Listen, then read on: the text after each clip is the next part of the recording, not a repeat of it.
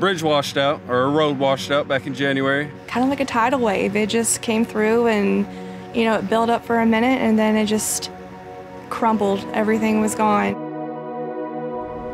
After the storms, we had no way in and out at that point. We just felt so defeated, completely defeated. Like, what are we going to do now? These lovely folks decided they were going to come down and take care of it.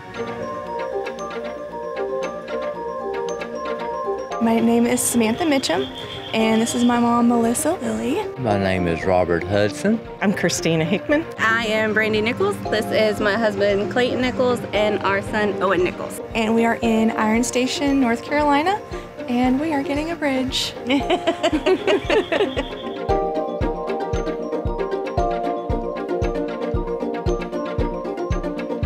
This is the first bridge in North Carolina. There's 29 families that live back here. It's going to be 60 foot long.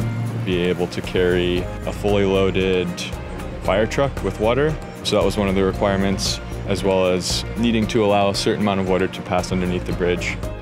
It's way and above anything else that MDS had ever done before. This has been great working with all these different people. We have a great team from Lancaster, Pennsylvania, and some locals here as well.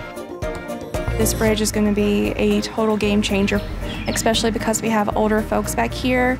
Now we'll be able to have EMS come back and help us out. I can sleep at night. I don't have to worry about, oh my gosh, is that little road going to wash away? Can I get to work tomorrow? It's exciting to be able to see the direct impact that your work has on a community. You're making such a difference in our lives.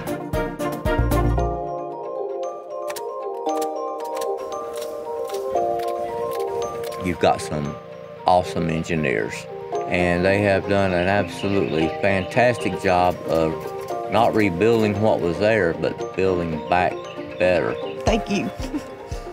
We appreciate everything, all the volunteers. And it's amazing how fast things have went. 10 days, maybe 8 days of work. One day there was nothing, and then now we have a bridge.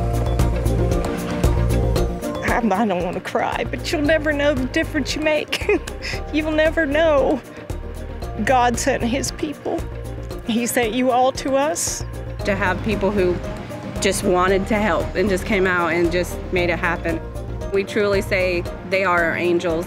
You're amazing. The Mennonite Disaster Service is amazing.